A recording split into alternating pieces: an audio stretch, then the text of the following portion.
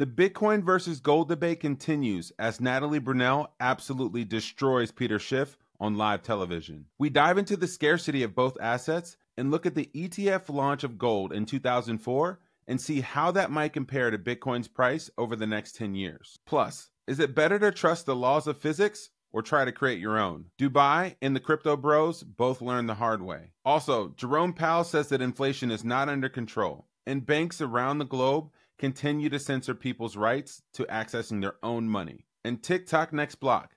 The Bitcoin halving is less than 500 blocks away. Act accordingly. Welcome to the Bitcoin Daily Show. I'm Dante Cook, head of Swan Business.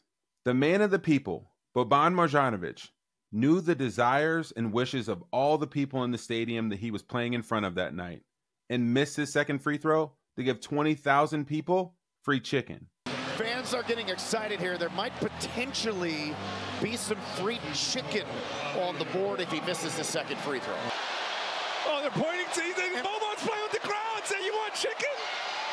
Here's your job. No, he gave him chicken.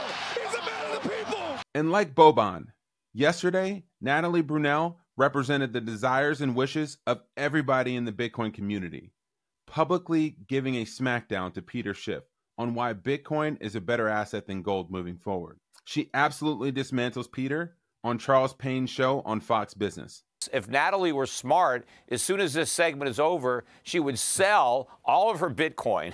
Because if she doesn't sell it now, she's going to sell it later at a much lower price. All right. Well, them's what we call fighting words. And I think there's similar drivers for both. But let me introduce the two. Natatlie. Natatlie, meet Peter. Peter, meet Natatlie. All right, Natatlie, some choice words for you. What would you tell Peter? Oh, I know, Peter. And you know what? Bitcoiners don't feel the need to constantly attack gold because we're not threatened by gold. And the reason that we have this failed fiat experiment that has impoverished our nation is because of the defects of gold. The fact that it's not easily portable, it's not easily verifiable, it doesn't offer instant final global settlement. And so you know what? Centralized authorities hijacked it, they papered over it, and we have a system of leverage and rehypothecation that hurts the working class. Bitcoin is immune to all of that. It is the savings account for billions of people that we really need and can most rely on, and it offers that final global settlement that we need. And so gold is the analog version of sound money, but Bitcoin is the digital version, and that's why it's going to be the faster horse in this race. Bitcoiners are not threatened by gold. Actually, we're just trying to improve on some of the shortcomings of gold. The reason that gold cannot be the global reserve asset behind fiat currencies is because of centralization risk, the lack of portability, the lack of verifiability or auditability. All these things that Bitcoin improves on as a digital scarce asset. And with the halving coming up in less than 500 blocks, Bitcoin will be the most scarce monetary asset in the world. We can, however, use gold's past and look at the ETF launch in 2004 to get an idea of what ease and access to this commodity did to its price and what it could do to Bitcoin's price over the coming decade. When gold's ETF launched, its price rose from $400 to $1,600 because it became accessible to the masses, just like these Bitcoin ETFs. Speaking of ETFs, if you look at a chart of the flows from yesterday, you'll see that BlackRock was the only one that had outflows or inflows, as all of them showed $0 or no flows. Why does that happen? Well, ETF expert James Seifert tells us exactly why in this tweet thread here. Out of 3,500 ETFs, 2,903 of them showed zero flows yesterday. And why is that? I'm going to paraphrase what James is saying here. According to James, if there isn't a large mismatch of either more supply or more demand, or buyers or sellers, there will not be a creation block that is created, which is typically made up of 5,000 or 50,000 shares of the underlying asset.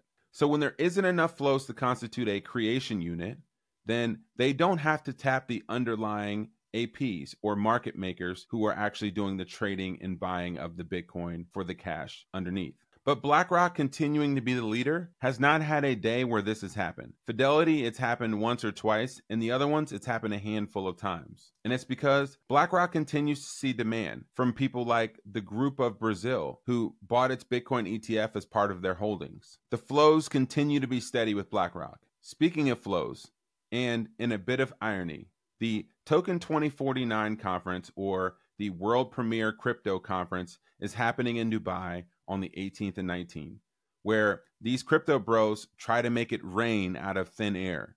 And Dubai has tried to do the same thing by seeding the clouds in order to produce more rain than what nature would naturally do. And you know what happens when you try to create your own laws of nature and how the world is supposed to work? Well, you get an airport that looks like a river. It turns out it's better to create within the confines of the universe than to try to create your own universe itself. And funny enough, this happened around the crypto conference, where proof of stake says that you don't need to abide by the laws of the universe. You can create your own alternative universe. Listen to what Vitalik has to say right here. Proof of work is based on the laws of physics. And so you sort of have to work with the world as it is, right? You have to work with electricity as it is, hardware as it is, what computers are. Whereas because proof of stake is virtualized in this way, it's basically letting us create a simulated universe that has its own laws of physics. And that just gives us as protocol developers a lot more freedom to optimize the system around actually having all of the different security properties that we want. Speaking of seeding the clouds, there is an example floating out there made alert by the Trust Wallet security team on the dark web that there is a potential hack and exploit in the MAC 0-day coverage where a hacker could potentially access your private keys through the iMessage. The Trust Wallet team made it very clear that this isn't a Trust Wallet problem, this is a crypto-wide problem. But not so fast. One of the things that we like to teach with Bitcoin and why it's called a private key is because you're supposed to keep it private. Do not share your seed phrase with anyone. And as best as you can, write that seed phrase on a piece of paper or a seeded plate, which is metal, and keep it offline. Keep it secure. Keep it safe. Keep it protected. When you do that, you won't be vulnerable to attacks and hacks like these. If you have questions about this, as always, we're here to help at Swan. 83% of all Bitcoin purchased on Swan's platform is withdrawn. And so we're here to be your ally in your journey to self-custody and self-sovereignty.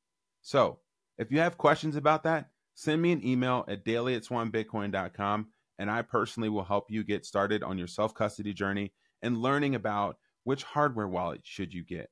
Should you get one that supports a bunch of crypto tokens and NFTs and ordinals and everything else? Or should you go with a Bitcoin-only hardware wallet? Send me an email and I'm happy to give you my thoughts.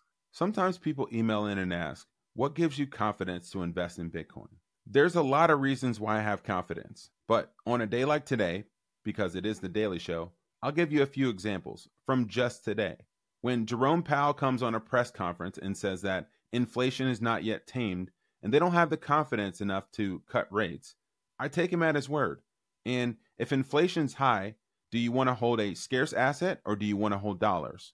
Or when I see a very senior and influential editor like Yuri Berliner get suspended from his job at NPR because he questions the woke agenda and policies of the firm, I say that we probably need more truth in the world.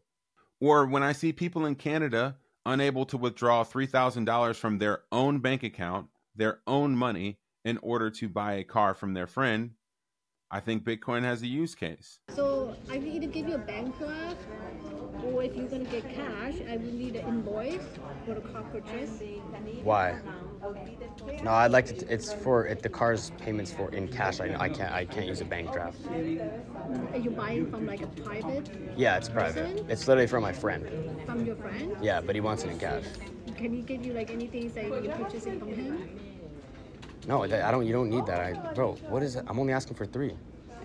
What is this? It's my money. I'm allowed to withdraw from my own bank account. Yeah, so I can. You said that what's the maximum limit you can give a withdrawal to a customer? It's $3,000 on the date. You've already mentioned that multiple times. Yeah, not today. Why not today? Today I would need a bank draft, or I would get an invoice. But why you don't? You need proof of what it is. Why is that? And why is that? Why is that? Why do you need me to tell you what it is? Why do you need? What kind of proof is that? I bring in a note. Like what? How is that? What is that going to change? I don't understand. So that would. You need to give me my money. I'm not taking a bank draft. I would like cash, please. Yeah, I won't be able to give you cash today. Okay, wait. I'm just gonna sit here until you give me cash. So I'm not gonna leave. Okay. Well, if you want, we can have a sit there. And then do what? Who am I waiting for? I can get the manager to talk to you. Well, yeah, get the manager because Yeah, this is you wanna like have a it's sit there? unbelievable. Or in another example, when a woman in New Zealand goes to withdraw cash from her bank, they say that they don't actually have cash. And I see a use case for Bitcoin. Well, outrage in Queensland tonight after a local woman rocked up to her bank to withdraw cash, only to be told they didn't have any. Taryn Compton wanted to grab some notes to pay a tradie, but when she got to the ANZ ATM, she realised she'd forgotten her EFTPOS card. When she asked the teller for the money instead, she was told the bank doesn't carry cash. And Taryn Compton's here to tell us all about her terrible banking experience. Taryn, what did you think when you walked into a bank only to be told they don't have cash? I thought it was absolutely crazy. I thought she must have misheard what I wanted, if I'm honest. How can you go to a bank and not be able to get your own money out? Taryn, that's what I'm confused about. So what's in the bank if there's no cash? Isn't there, if you open up the safe, what's in there? How did they explain it to you? They just said, I'm so sorry, we can't help you. There's nothing we can do. We don't have cash here. So did you think maybe that was a temporary situation? That maybe they were going to get some cash tomorrow? No, she actually said, we don't carry cash anymore. We can't help you.